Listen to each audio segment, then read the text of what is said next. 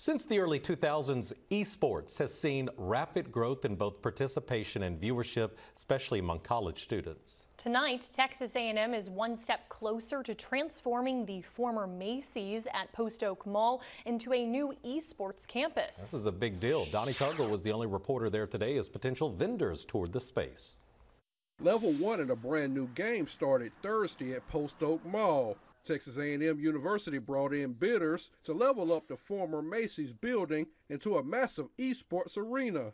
Tim McLaughlin, the interim dean for the School of Performance, Visualization, and Fine Arts, says the space would not only accommodate tournaments, broadcasting, and classrooms, but also mark a significant step forward for the community and the university. So fully realized, we would have a beautiful facility, state-of-the-art, setting the top of what's expected at the collegiate level, and something that contributes to the community. Aaron Thibault, director of games and esports for Texas A&M, says besides fun and games, they're educating the next generation of leaders across several career fields. From a range of photojournalism to ethnographic studies and anthropology and technical art and software development, computer science.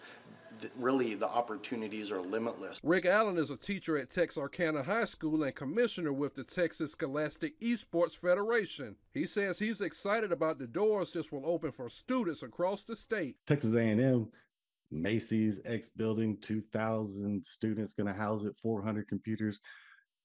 That's the step in the right direction. Texas A&M is doing some amazing stuff, and they're bringing some legitimacy to the esports realm, and I'm happy to see it. In College Station, Donnie Tuggle, News 3. Texas A&M hopes to have a vendor selected by April. The